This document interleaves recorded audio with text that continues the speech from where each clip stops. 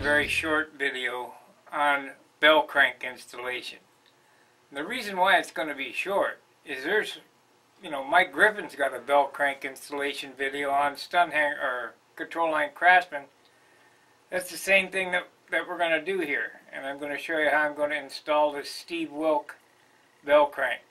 I don't have the lead outs on it, but that's alright. The way that I do it, this bell crank will come in and out without a big deal.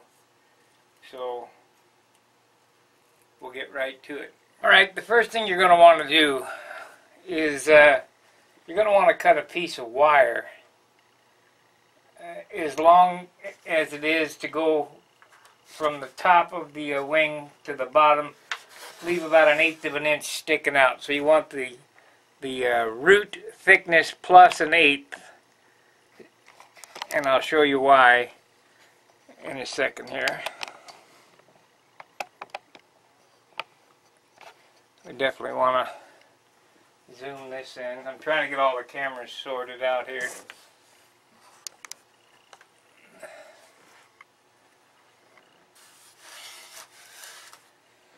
So, this is a Steve Wilk bell crank. They're the lightest thing out there, about 7 grams. And I think he sells them for $15. You can't hardly go wrong there. So the first thing that I'm going to do is I'm going to drill a hole down through the wing here. So we're going to need a drill bit. And there we go. This is 9/64. And of course, here we go, 1/8 inch. No, this is 9/64 too. Yeah, it'll be close enough. It's only balsa wood.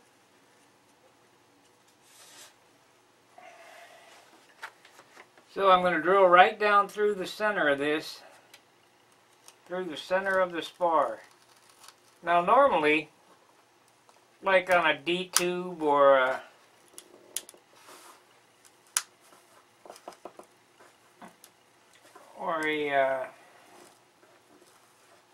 foam wing or whatever, you don't have this that you can drill down through. Well, that's not a big deal either.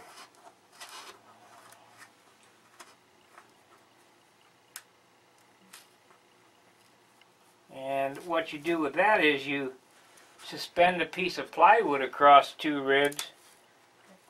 Well, I normally do it in the form of a compression spar.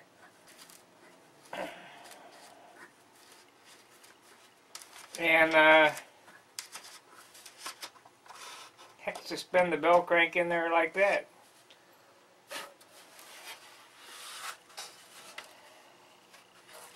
Yeah, bummer, it didn't go all the way through. That's alright. We'll get her here.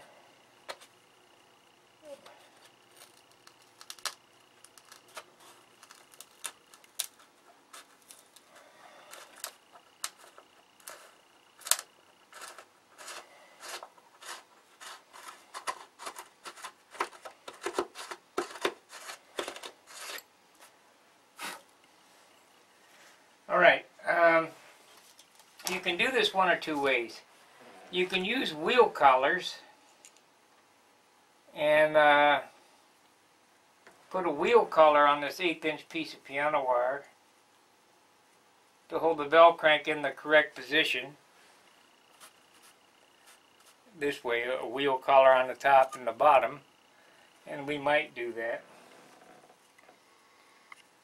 Or you can do the way Wendy used to do it, which is a good way.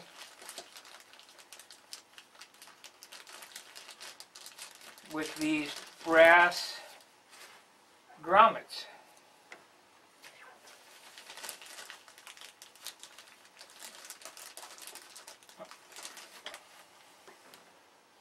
One on each side. So what we're going to end up having here is a bell crank that's suspended between 2 pieces of or two brass grommets, and then this just slips in to here as such, and we'll cut the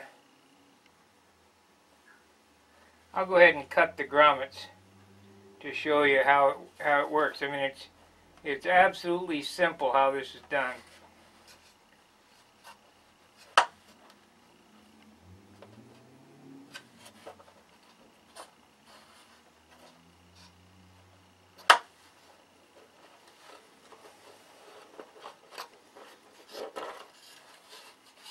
Somebody was waiting for me to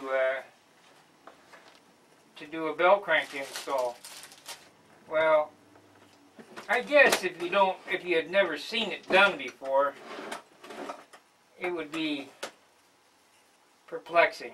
But it's really not that far of a stretch. I'll tell you what's really bad is I still can't find that rudder. That is aggravating me to no end. I have looked some more in all the places, and it's still nowhere to be found. So we need to get a cutoff wheel. See if I can find one here.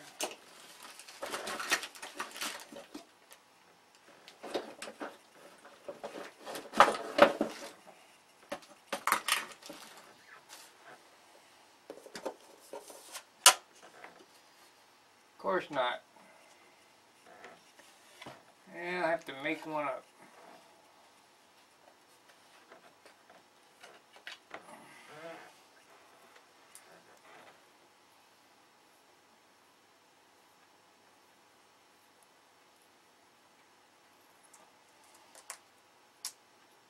I can't tell you how aggravated I am that rudder is gone. I at least want to look at it and see, compare the weights.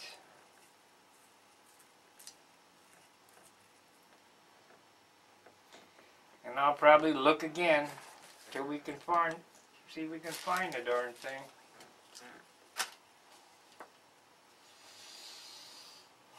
Aggravating.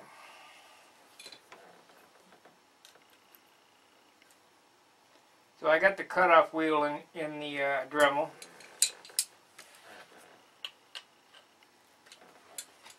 And the first one needs to be about 1/4 of an inch. So we'll cut this off here.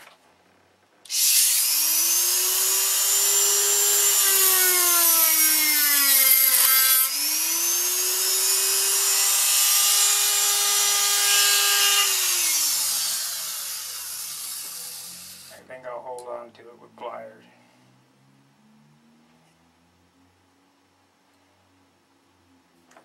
This is the lightest way.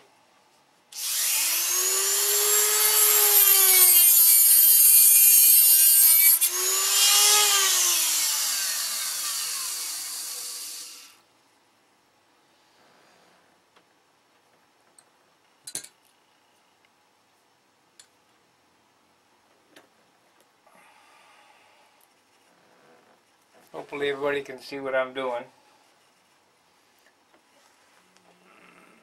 I don't know.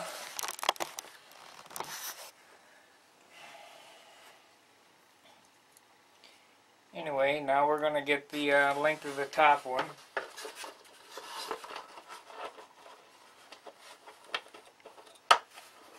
And we need to cut 3/16 off of that one. And I just do this stuff by eye, you know what I mean? It's not that critical.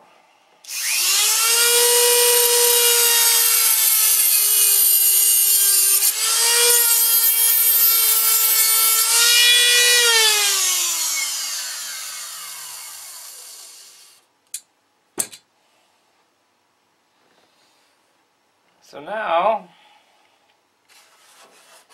let me see if I can position this so you can see what I'm doing. We're going to take Take all this mess off of here.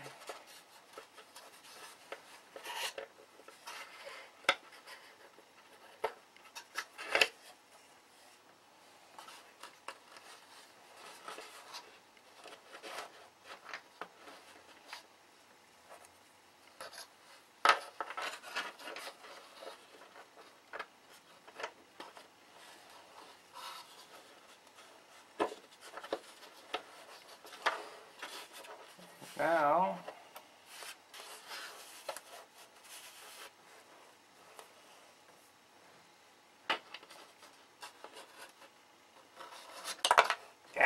dropped it down in there. Shoot. Oh.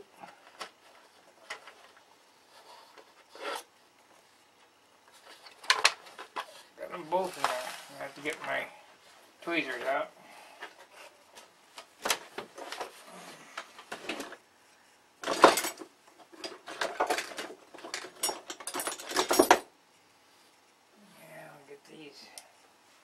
I don't know what happened to my...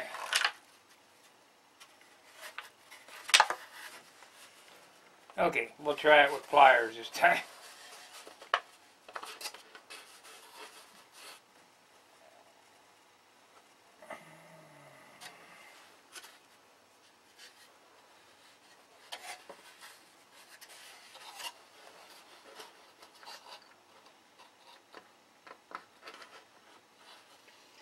And people say, well, that's flimsy, that won't work. Well, it'll be just fine. It would never pull out of here once it's got the aircraft ply on top and bottom of the wing between the fuselage sides. Impossible. Because you're not pulling on the wing, you're pulling on the fuselage.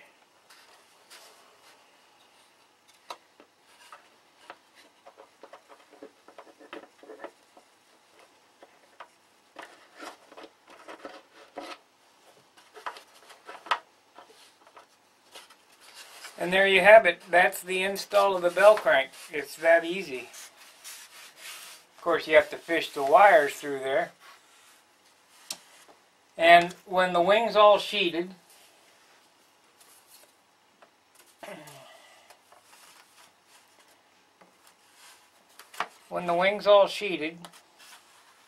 is this the other side? I think this must be the other side. Yeah.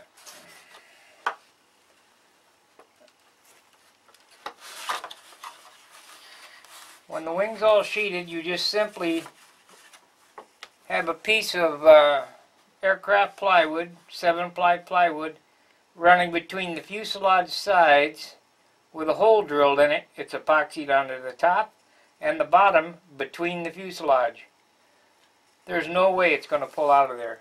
Absolutely no way. It would be it would be a miracle.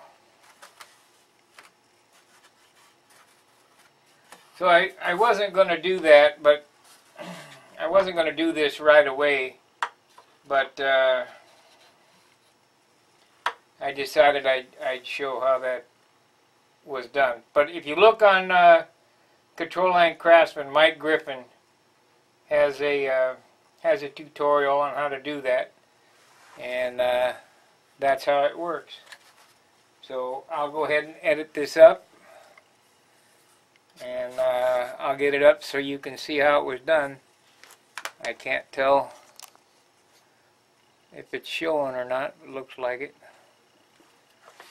Make sure you like, subscribe, and share my videos.